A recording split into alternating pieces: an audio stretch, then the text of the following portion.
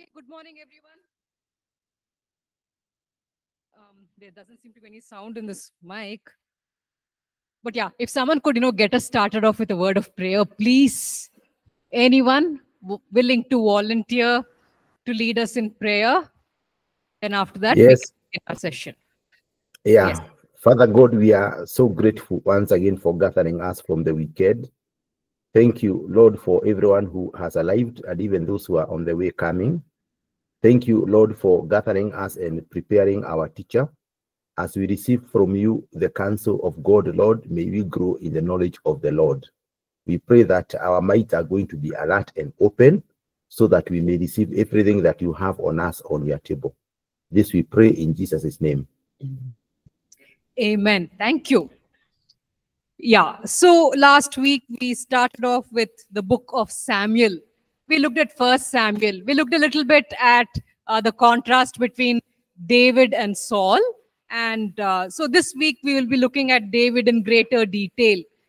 So we kind of looked at the structure of First Samuel. We saw that in First Samuel chapters 1 to 15 is where you have the actual transition taking place from the time of judges into the time of the monarchy, where a king, where the people ask for a king and the Lord gives them a king. So we see that in the first 15 chapters of First Samuel. And then from there, we go into First Samuel chapters 16 to 31, where you have a description of what Saul did and the responses of David. So we see the contrast between these two figures. And then we move into 2 Samuel. So this will be the basic structure of 2 Samuel. The first 10 chapters is where you have a description of the rise of David, how he becomes the kind of king that God wanted. He becomes the human representative that God had in his mind. That would be in the first 10 chapters. But then chapter 11 and 12 talk about the downfall of David, where he strays away from his faithfulness to the Lord. He falls into sin.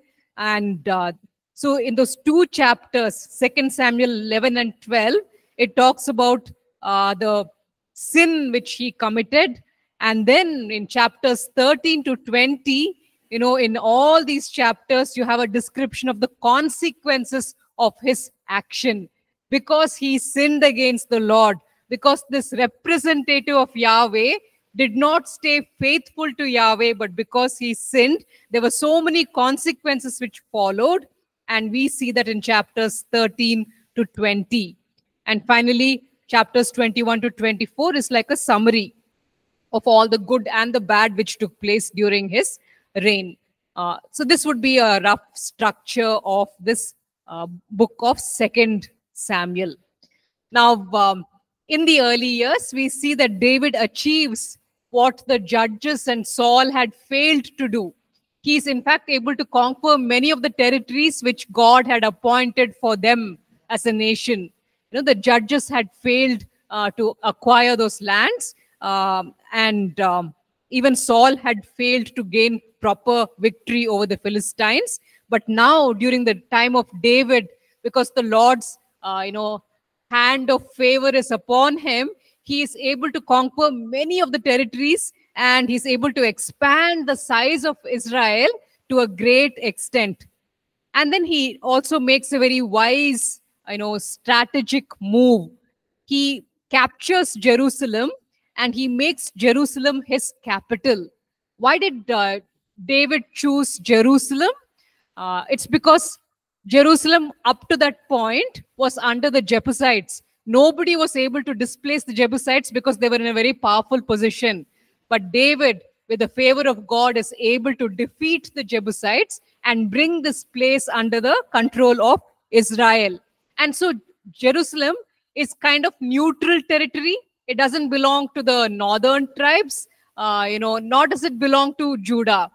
So the people of the northern tribes cannot, complain and say, see, he's choosing one of the cities of Judah as his capital because he's a Judahite. So, they will not make that allegation. In the same way, even the people of Judah cannot make a complaint and say, see, he's choosing one of the cities from the other tribes, even though he belongs to us, even though he's he's a Judahite, like us. So both sides would have probably complained if he had chosen another one of the important cities as his capital. But Jerusalem was like neutral territory. It had not belonged to either side up to now. So he takes that place and makes it into his capital. And then, of course, he moves the tabernacle to Jerusalem, so that Jerusalem is not only the political capital, it's also the spiritual capital. And the king will always be able to go to the tabernacle, consult the living God before he takes any of his decisions. So his rule will be a God-honoring rule, which is under the control of Yahweh, and he will genuinely be Yahweh's representative. So with that desire, he moves the tabernacle also to Jerusalem. And so finally, under his rule, a kind of God-honoring environment is finally established in this land. But it's so sad, when he falls into sin, it would have been an encouragement to even the people to go away into sin. So the way a leader lives is so important, because people tend to look up to him and people tend to imitate him. So if the leader is weak, that's like an encouragement to the people, to the followers, also to be weak in their spiritual decisions. So what David did later had very far-reaching repercussions. But in the early years, we see that he was a human representative who genuinely represented Yahweh. So he attempts to maintain proper worship of Yahweh throughout the land. So because David had this status of being God's representative, he could not live the way other rulers and kings lived. For them, what would be the main goal in their minds?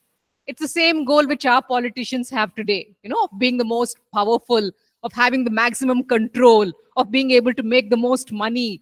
That is basically the goal of most leaders. But because David is Yahweh's representative and is not just a leader, he has to work towards higher standards. He always has to keep in mind that he is not priority number one. It's Yahweh who is the first priority. So he needed to live in a different way. And in fact, in his early years and also in his last years, he is able to fulfill this.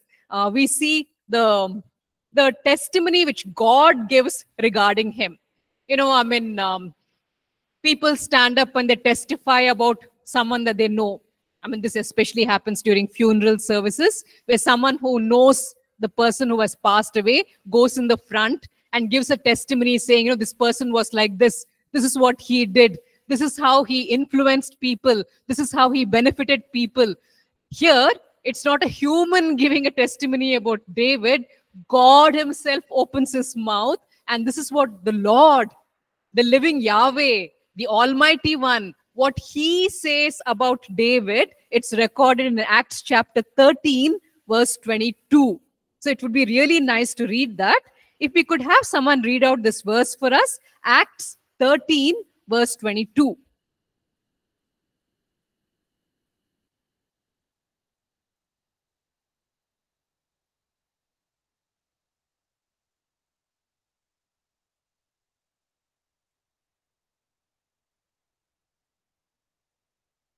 Even if anyone online would like to read out, that would be fine. And when he had removed him, he raised up from the king David as king, to whom also he gave testimony and said, I have found David, the son of Jesse, a man after my own heart, who will do all my will. Here, God himself testifies regarding King David, and he says, I have found David, son of Jesse, a man after my own heart. The things which concern God's heart, those are the things which concern David's heart. What God loves, David also loves. So God says, here is a man who has the same heart that I do.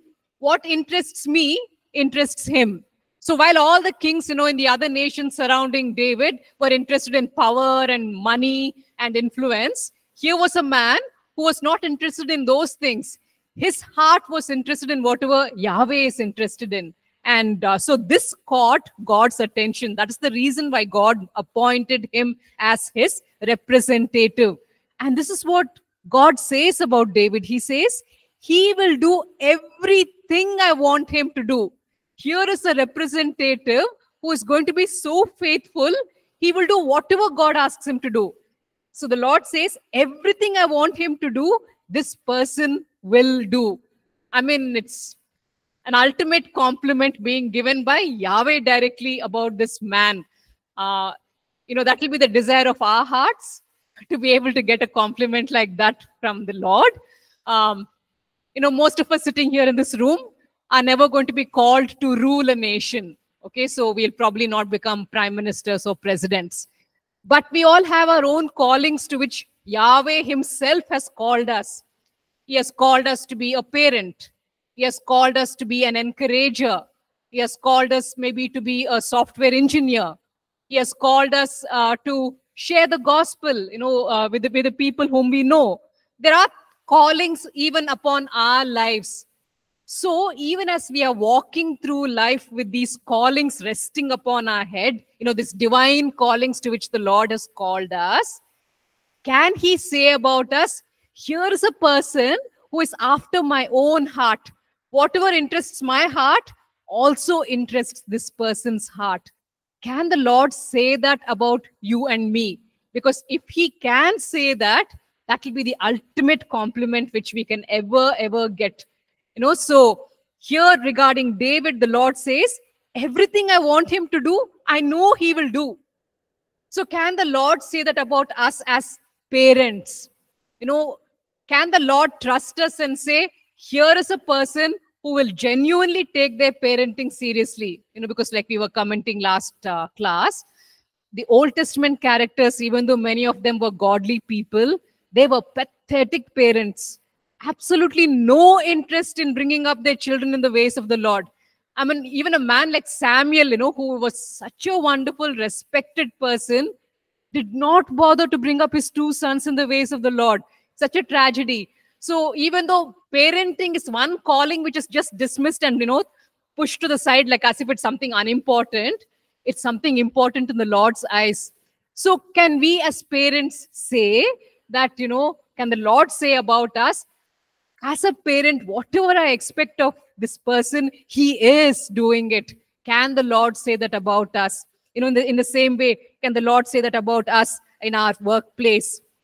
Can he say that about us when we are maybe leading a Bible study group or, leading a cell group? These things are not very glamorous. Running a nation, that attracts a lot of attention. But someone who's going around, encouraging other believers, who gives him importance. Someone who's quietly doing his parenting in his house, especially if he's parenting a stubborn, young child who refuses to listen. What's so glamorous about that? But the Lord is watching. And so what is the Lord's impression finally about us and about the calling which he has placed upon us? So, you may just be, when it comes to ministry, you may just be leading a small cell group. Or you may just be that one person who's talking to your neighbors about the Lord.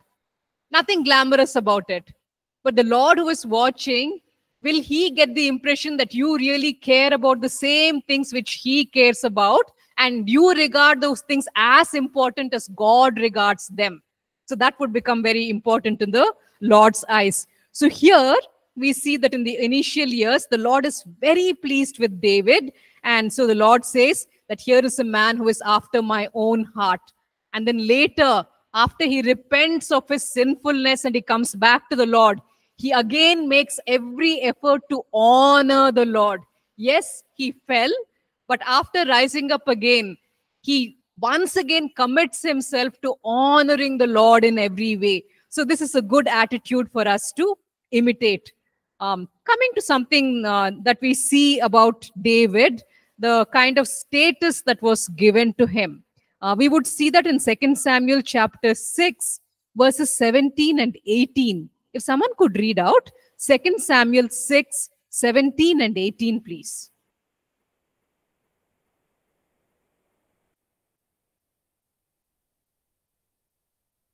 These are the golden tumors which the No, yeah, because you're probably looking at 1 Samuel. 2 Samuel 6, 17 to 18. So they brought the ark of the Lord and set it in its place in the midst of the tabernacle that David had erected for it. Then David offered burnt offerings and peace offerings before the Lord. And when David had finished offering burnt offerings and peace offerings, he blessed the people in the name of the Lord of hosts. We see David doing priestly duties over here. He's offering burnt offerings and he's offering the fellowship offerings. And then after doing that, he blesses the people in the name of the Lord Almighty. This is not a person from the tribe of Levi. He's not a Levite. He's from the tribe of Judah. And yet we see him performing priestly duties over here.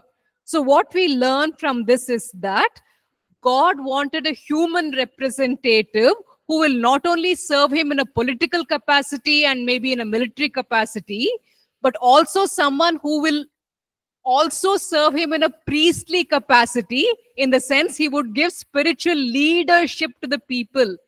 He would definitely not take on the duties of high priest and the priests who are serving in the tabernacle. No, that is not his role. But he is supposed to be like a spiritual father to the entire nation and make sure that they're all walking in the ways of Yahweh. Make sure that they are not straying away from the commandments of the living God. So we see God's human representative also being given a kind of priestly role. And it's a scary thought, but that role rests even upon our shoulders today, because we see that, right? In the New Testament, in Peter, Peter in his letter, he writes and he says, all believers now, we are priests to Yahweh. Whether we like it or not, this is a very high responsibility that has been placed upon the shoulders of every believer. So when you're having a priestly role, where everything that you do and say, every decision that you make is going to impact the way people are going to look at your God. The decisions we take at our workplace, based on that, people are going to see us and they're going to see our God in a particular way.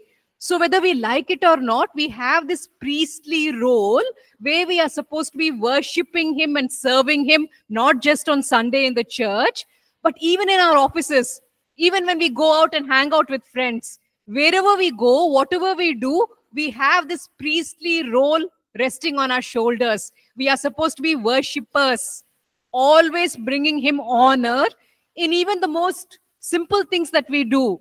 Are we doing everything in our lives in an honorable manner, which is exalting his name? If we are not doing that, it means that we are being very bad priests. We are like Eli and his sons. Now, nobody wants to be like that, right? So this is a role which has been placed even upon us in the same way it was placed upon David. And so David had to be very conscious of the way he lived. He couldn't just live like the kings of the other nations.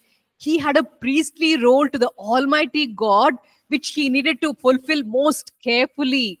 So every decision that he takes should be taken in a very God-fearing manner. And with this in mind, we see David wanting to bring the Ark of the Covenant into Jerusalem. In 2 Samuel chapter 6 is where you have the entire event described. But then there are some details which we find in Chronicles, which are not mentioned in 2 Samuel chapter 6. So first, if we could go to the First Chronicles, account, First Chronicles chapter 13, verses 1 to 4. And if someone could read out that, yes. Then David consulted with the captains of thousands and hundreds, and with every leader. And David said to all the assembly of Israel, if it seems good to you, if it is of the Lord of our God, let us send out to our breath everywhere who are left in all the lands of Israel, and with them to the priests and Levites who are in their cities and their common lands, that they may gather together to us. And let us bring the ark of God back to us, for we have not inquired at since the days of Saul. Then all assembly said that they would do so, for the thing was right in the eyes of all the people. So before bringing the ark to Jerusalem, David first consults all his officers. He goes to each of them, talks to them, and then he talks to the entire assembly of Israel. And he says, don't you think this is a good idea? If we bring the ark over here to Jerusalem, then I will be able to go and consult Yahweh before taking any decision. So everything that I do, I'll be doing it in line with Yahweh. And the people are pleased with what he is saying. And in fact, he invites priests and Levites from all the territories to come for this grand occasion. And so the people are also, with him in this decision. And so together, joyously, as a nation, they come together to bring the ark, in a way that the Lord deserves, with honor, with rejoicing, with worship, with respect. So with that purpose in mind, they all get together to bring the ark to Jerusalem. And this is what it says in 2 Samuel chapter 6, verse 5. So if someone could read out 2 Samuel chapter 6, verse 5.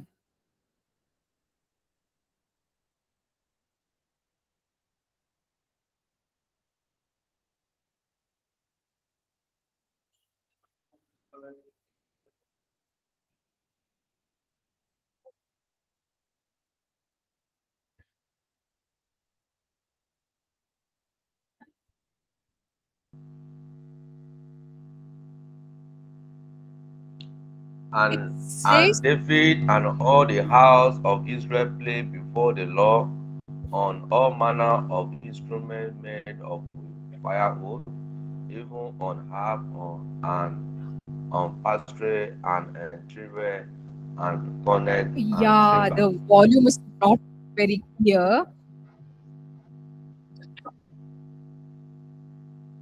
Thank you. The volume was not very clear, but yeah, it says here that they were using a multiple, musical instruments, everything which they owned. They were using all their instruments to worship, and it says they were celebrating with all their might before the Lord.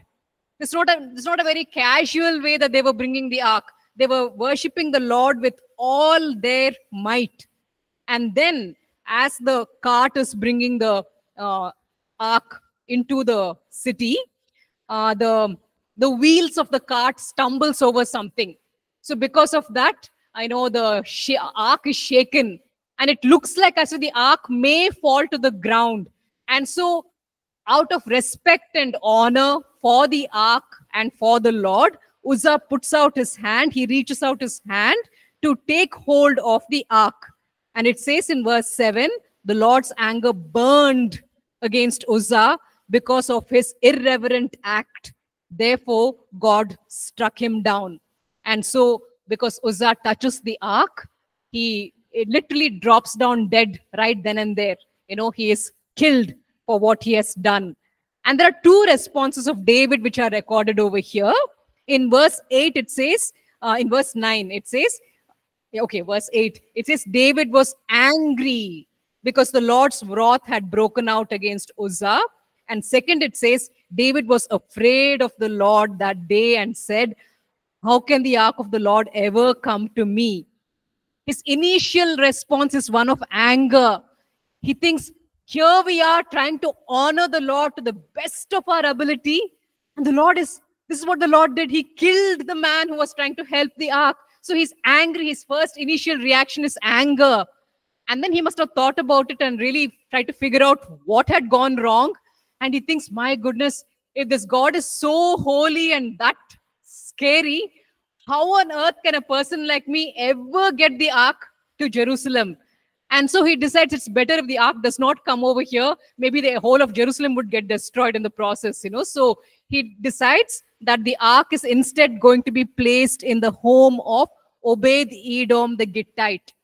And so, instead of the ark being delivered to Jerusalem, now the ark is arrives at the doorstep of Obed Edom the Gittite.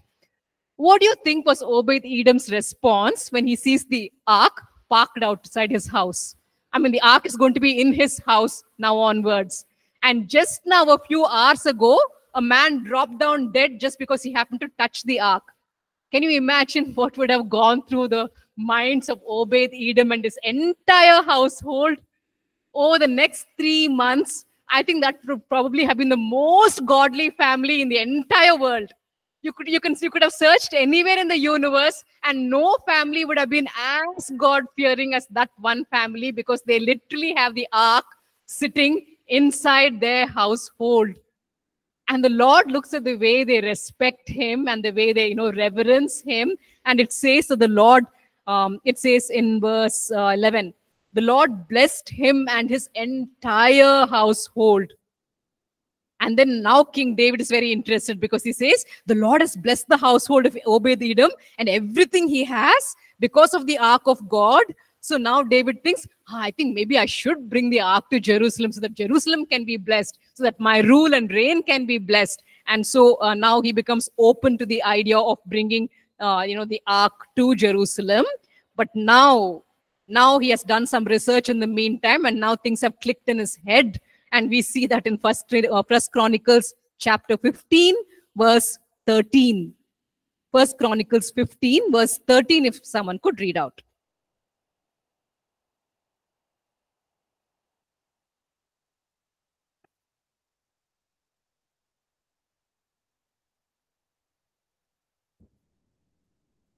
It was because you, the Levites, did not bring it up the first time that the Lord our God broke out in anger against us.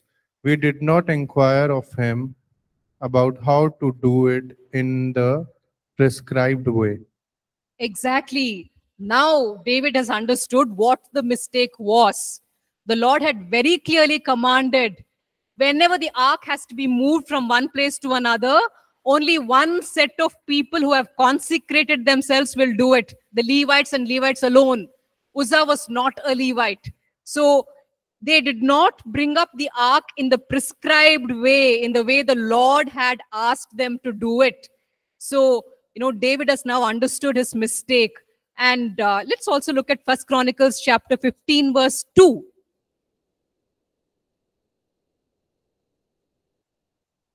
Same chapter, guys, if someone could read out. First Chronicles 15, 2. Then David said, no one but the Levites should carry the ark of God, for the Lord has chosen them to carry the ark of God and to minister to him forever. Yeah. All the other nations would place their idols and other objects of worship in carts. But the living God never said, place my representation in a cart. The Lord said there's only one way that the ark would be transported, with the Levites actually carrying it. But please note, the Levites would carry it, but they would never touch it, because the ark had got these large rings on the sides. Okay, so you have 4 rings on the 2 sides. They would insert a pole through the rings, and they would carry the pole. So nobody ever actually touches the ark physically. Basically to symbolize the fact that humans are sinful, and he is a perfect, holy God. And the holy, perfect God does not want to be touched by imperfect, sinful people. And imagine now today, we can just walk into God's presence without even thinking twice. That is what the blood of Jesus Christ could do for us. A human, not even a consecrated Levite, had the guts to touch the ark. But today, we just go to the very throne room of God, like it says in Hebrews 4, confidently, because of what Jesus Christ has done for us. That's the level of cleansing which the blood of Christ has won for us today. It's an immense privilege, which we should learn to appreciate. So, this time, they are careful to bring in the ark in the right manner. The one thing that caught my attention when I was reading this passage, I know I have read it so many times in my life, But once when I was reading it, that phrase, that phrase which caught my attention was in verse 7, 2 Samuel chapter 6, verse 7, where it says, the Lord's anger burned against Uzzah because of his irreverent act. I just paused and I said to myself, Lord, all these people were trying their very best to show reverence. That is what they were trying to do. The people who were dancing before the Lord with all their might and energy, using every single instrument, musical instrument that they had in their possession. They were really trying to revere the Lord. But in God's eyes, it was an irreverent, disgusting act. And it made me ask the question, what do my actions look like in the Lord's eyes? I may be thinking that my life is very reverent. But what does God see when he looks at me? And I said, Lord, how on earth can I ever be reverent enough for you, for you to consider it acceptable? And this is the verse which, the Lord brought to my mind. So, you and I, are we worshipping this living God in a reverent manner? Really? In a way which pleases him? We may be thinking it's very reverent, but does the Lord look upon what we are doing? And does he regard our actions and our, decisions as reverent? It's very simple, basic. I mean, we all know this verse. So if someone could turn to 1 Samuel chapter 15, verse 22. 1 Samuel chapter 15, verse 22. What does the Lord delight in? But the people took off the plunder, sheep no. So now we are in 1 Samuel chapter 15. So yeah, if someone could read out 1 Samuel chapter 15, verse 22. And Samuel said, as the Lord has great delight in burnt offerings and sacrifice, as in obeying the voice of the Lord. Look, to obey is better than sacrifice, and to listen is better than the fat of rams. This is what delights the Lord. This is what brings great delight and joy to his heart. Simple obedience and submission. So all the musical instruments that you are playing, all the singing and dancing that you're doing in front of the Lord is not good enough if that basic obedience and submission is not there. That brings much greater delight to his heart than all the, other things which you can do for him. And so today, when we ask ourselves, what I am doing now, is it reverent or not? That would be the basic question. Am I living in obedience and submission or not? I'm standing over here teaching a bunch of students, a most honorable thing to do. But the Lord is looking at my heart and he's thinking to himself, this woman who is standing over here, is she humble in obeying me and submitting to me? Is she standing here and teaching with that attitude? That alone will please the Lord. Nothing else will.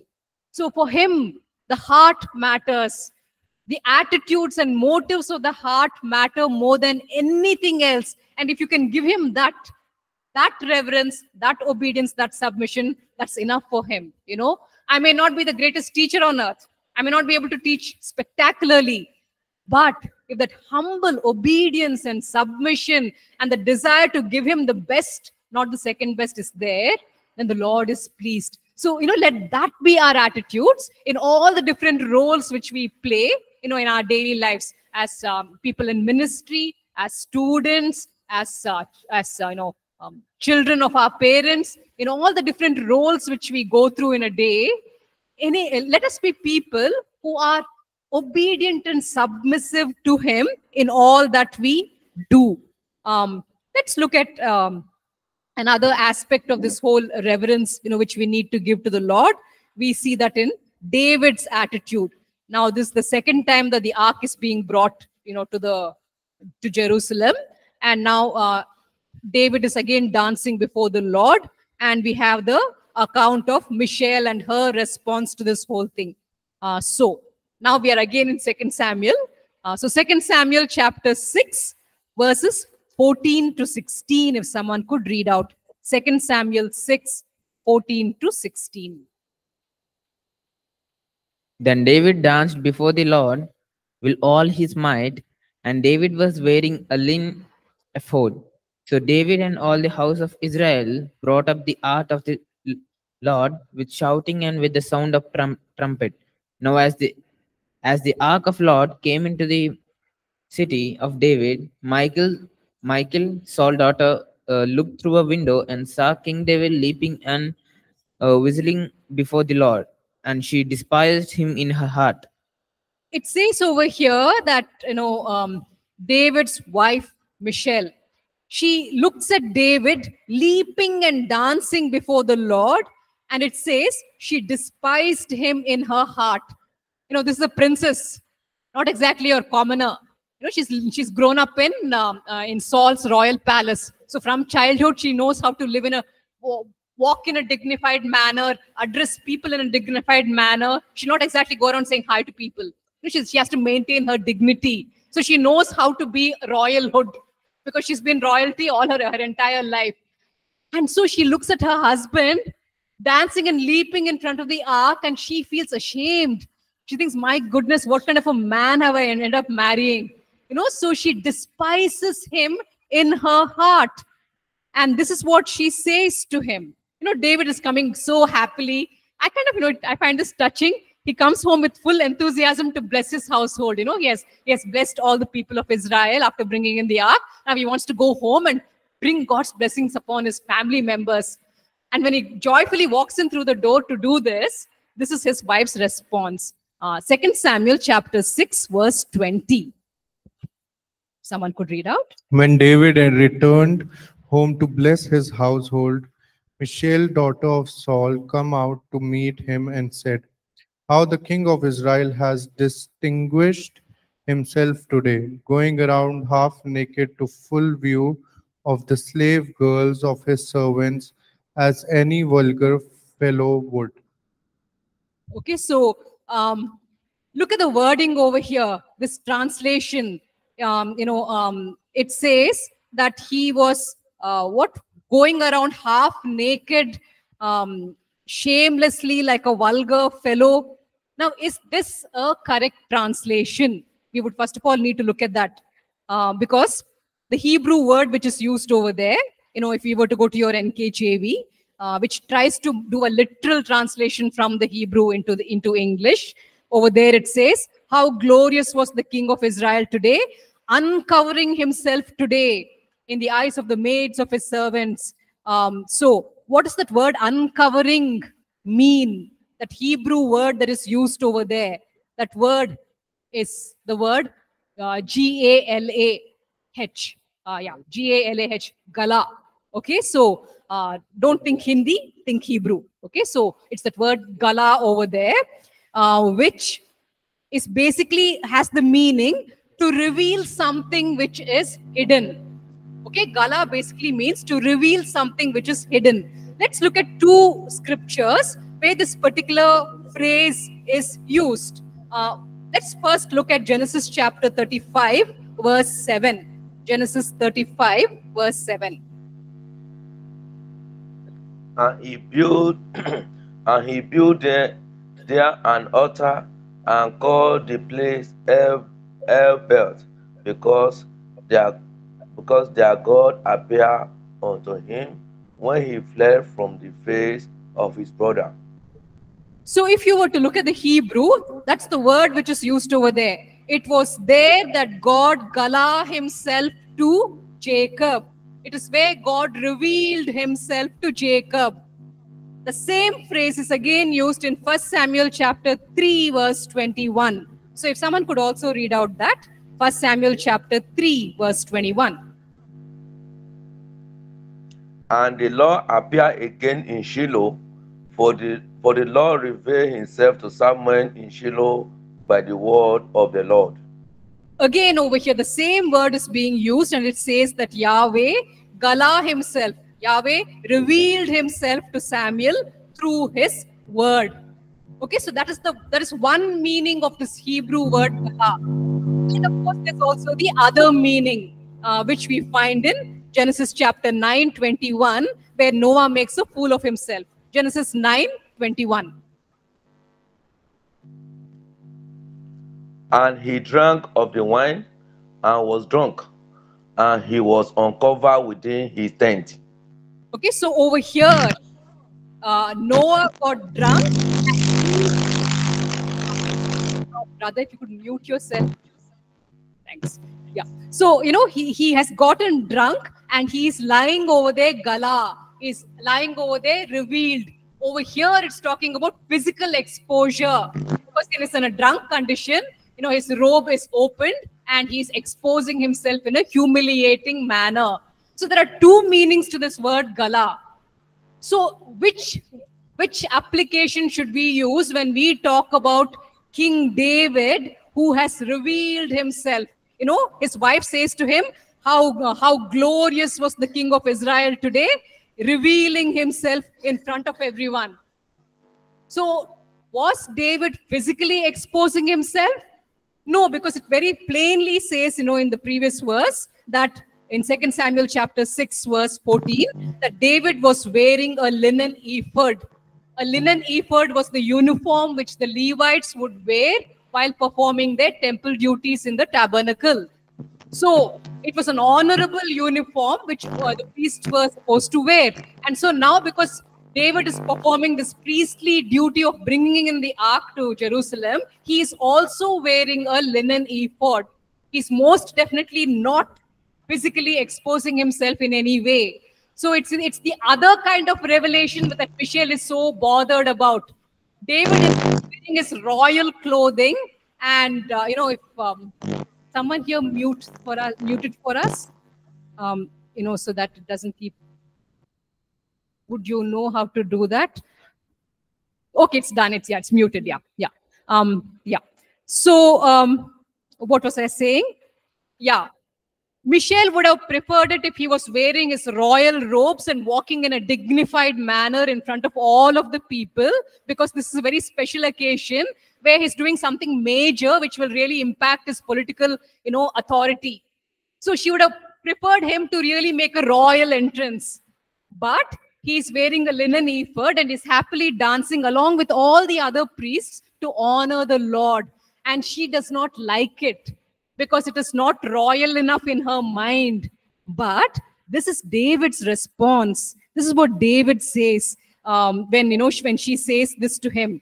He replies and he says in 2 Samuel chapter 6, verse 21, David said to Michelle, "It was before the Lord who chose me." And then again he repeats that at the end of the verse. He says, "I will celebrate before the Lord." You see, woman, I was standing in front of the Lord, Yahweh. Once you're in front of Yahweh, hardly matters whether you're a king or a commoner. You're just a created being. And you're standing before your creator, and you better honor him.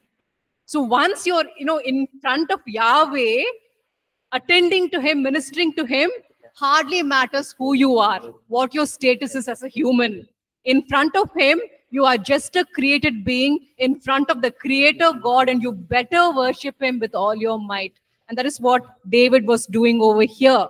And that is why he says, in the next verse, in verse 22, he says, "I will become even more undignified than this." If it is necessary for me to express my worship and adoration by being even more undignified, no problem. That's exactly what I will do. Because when you're in front of the Creator, he matters, not your human status. And I think this is a lesson which is very important, especially for those of us who are planning on going into full-time ministry. Something about our Indian culture, where we respect religious leaders and almost treat them like gods. And it can be any religion, whether it's a Muslim imam or whether it's a Hindu guru or a Christian pastor. People tend to show them such respect, almost as though they are gods. And sometimes these humans forget that they are just created beings. So you and I, if the Lord lifts us up into positions where, we receive honor from people, let us not forget the fact that in front of Yahweh, you are just a created being. And he needs to receive all the honor and the glory. So let us be humble like David was, who understood who he was. Yes, God had made him king. God had given him victory over the Philistines. God had helped him to expand the land of Israel. God had done great things. But at the end of it all, he's just a created being in front of his creator. And that is why he worships him the way he does. And that's a lovely lesson for us to carry away.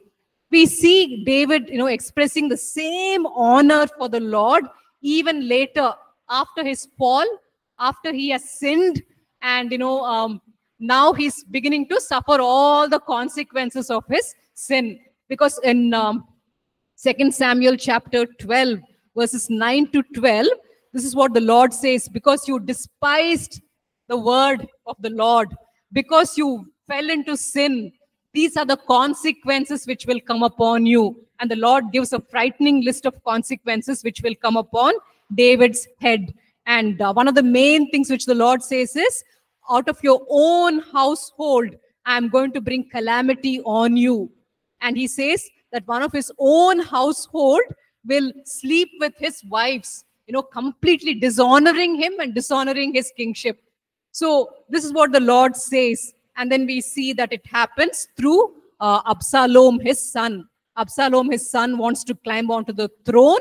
He wants to, discredit his father, because David has always made it clear that Solomon is the one who's going to get the throne one day. But Absalom does not want that. He's power hungry. And so he comes up with a conspiracy against David. And David has no choice. In 2 Samuel chapter 15 is where we see the story. News comes to David that his son has taken over, and now if they don't escape, they're all going to die. So David says, we all have to run from here. We have to leave the city and go seek shelter somewhere else. And so David and all the people who are loyal to him, they all immediately flee from Jerusalem. At that point, the priests who are loyal and who love the king David, they take the ark along with them, in the hope that the ark will bring protection to them even as they go through the fields and the wilderness and out in the open, where anyone can attack. So at that time, David, he speaks these beautiful words for which we do not have time. The time factor is always upon us. So anyway, this is what he says in 2 Samuel chapter 15, verse 25 onwards. He says, take the ark back to the city. Don't bring it out here into the wilderness, because out here in the wilderness, anyone can capture the ark and bring dishonor to the name of Yahweh. So he says, take the ark back. And then he says to the priest in the next sentence, he says, do you understand? Go back to the city with my blessing. I'm telling you people, take the ark back. If the Lord wants me to stay alive, he will bring me back to the city and I will be able to bow down in front of the ark again. But don't let the ark be exposed. Don't let it be harmed. We look at the humility and the heart of David after his fall. After he has repented of his sins, he comes back to the Lord and he now wants to honor the Lord just as much as he used to before. So you and I may fall at times. Yes, we have this deep desire to worship and honor him, but at times we may fall. But when we fall, let us be like David, who humbled himself, who repented and decided, now onwards, I will continue to honor him. And he took this decision while all the consequences are coming upon his head. You see, his son, God never said that, you'll come back from the wilderness alive. His son might have killed him out there. But he says, if the Lord wants me to stay alive, fine. If the Lord wants me killed, that's also fine. So here is a man who really had the same heart that Yahweh did. So let us, wish to emulate and imitate this man of God in our own priestly role as believers today. Let's close with a word of prayer. Lord, we just thank you so much for the powerful lessons which you have, written in your word for us to read, to learn from, to accept correction from. So we pray, oh Lord, that even as we meditate upon these lessons, we will apply them to our lives and live in a way which honors and lifts you up, O Yahweh. We pray that we will be people who will honor you, O Lord, in our decisions, in our lifestyle, and in the way we lead people, O Lord. Thank you, Lord. In Jesus' name, amen.